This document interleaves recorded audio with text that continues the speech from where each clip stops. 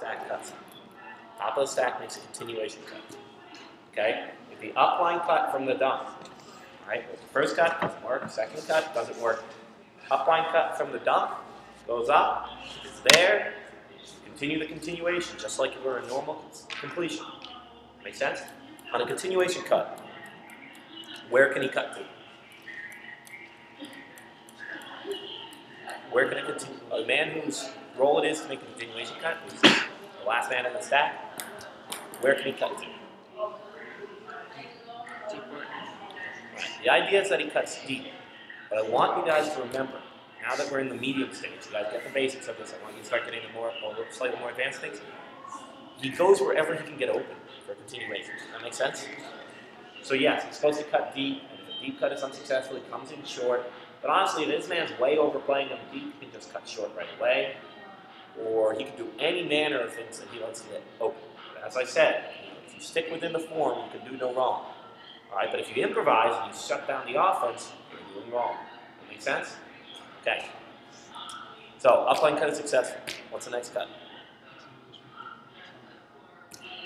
A continuation cut. Where can you cut to?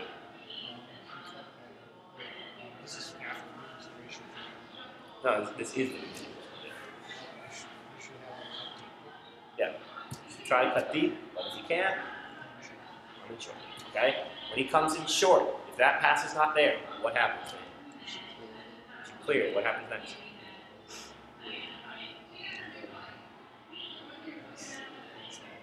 Right, so it's really easy to remember.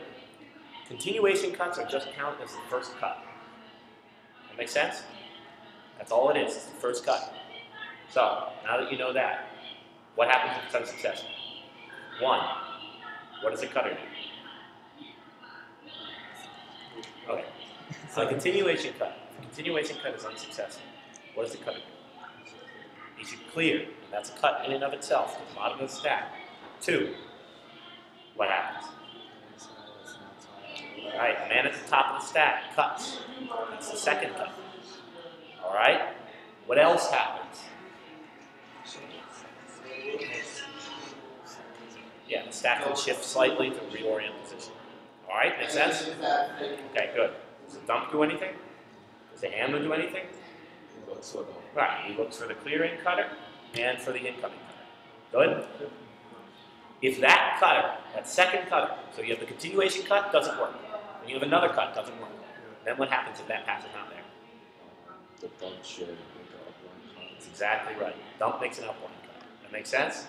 All right? If that upline cut is not there, what happens? He should be going back to the original position. So look for a dump backwards, and at the same time, the second cut should go back to the super dump. That's exactly right. The second cut has the whole time been going back to the super dump. If you're the second cut, you're just going to cut to be a super dump. All right? The guy gets the upline, it's a little more money to get back into the stack. That's it. So the second cut is always clearing to be the super dump. But that's exactly right. The upline cutter, dump, will come back and actually get a dump pass. Make sense? Okay. How far do you actually want the super dump to be back? As you said, 40 yards. As far as it needs to be. If it's 10 yards and the guy poaches, 10 yards. So whenever the defender just leaves you? Yes. That's the idea of the super dump. That even if it's 60 yards back, we have a wide open throw theoretically. Never told us how the offense shifts when you get to the end zone. I didn't hear you, what? Never told us how the offense shifts when you get to the end zone. Right, we're going to get to that in a second. So, if your dump goes for a dump pass, right, and he doesn't get it, what are the handler's options? So, he's looking at this dump, it's not there. What are his other options? He has to know these. The bottom of the stack should be Deep pass or short pass. He's making a standard cut. That's right. And what's his other option? Super. That's exactly right.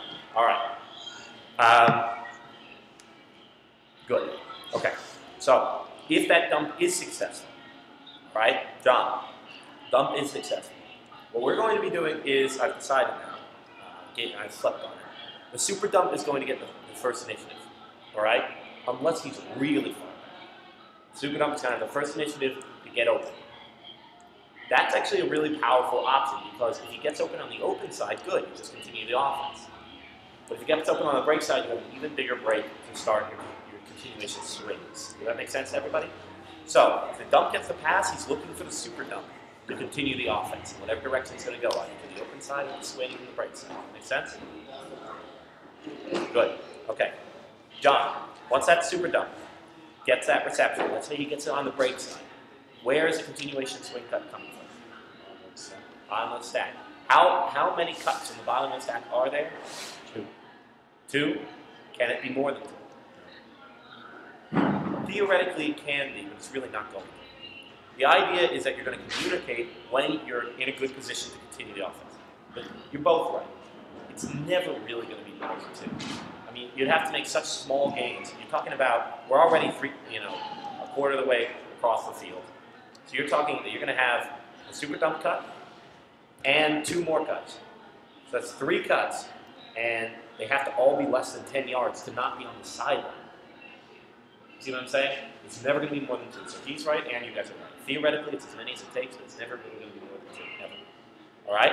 So, D'Amelio, once the swing cuts are done, what's the next cut we're looking for? The guy from the back of the stack runs deep and looks for the open.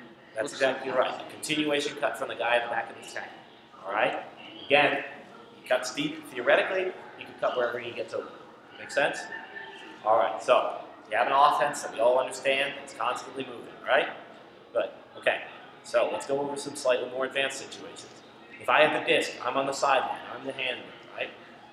And I've got my dump where? Yeah, horizontally to my left. If I'm on the forehand side being forced forehand, it's going to be to my left. It's going to be directly horizontal with me. All right, perfect. Got my stack, okay? But they're poaching. They're poaching short, and they're poaching deep. What happens? John, what would you do? We haven't talked about this. Is it on the close side of the stack? There's a guy pushing short and deep. Yeah, the open side, yeah. You should have a cut deep to draw the poacher away, and then try and exploit the backs. Right, so you see what he's saying? So what he's doing is he's sending a guy deep to play their game, keep the deep poacher occupied. With the short poach, what do you do about him?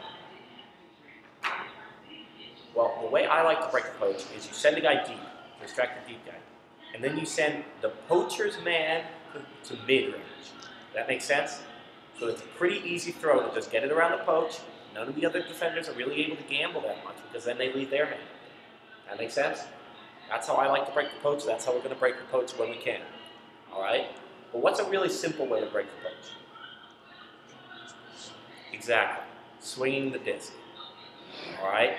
So if we're ever poached like that, recognize that we're going to go away from our whole standard form. Why do we do that? Well, we want to punish them for poaching us. It's called keeping the defense honest. It's a very common theme. We have an offensive system that we know what to do when the defense is playing honest defense. You guys get the concept of honest defense? But if they're not playing honest defense, then we have to make them play honest defense. So with a poach, I hope you understand what's going on. I'm on the forehand side. There's a guy poaching short. There's a guy poaching deep. The deep man's deep goes deep, draws that guy even further out. Meanwhile, the guy who's being poached just plots himself midway down the field. All right, you have a nice little 25-yard throw, put a little curve on it, get right past the poach.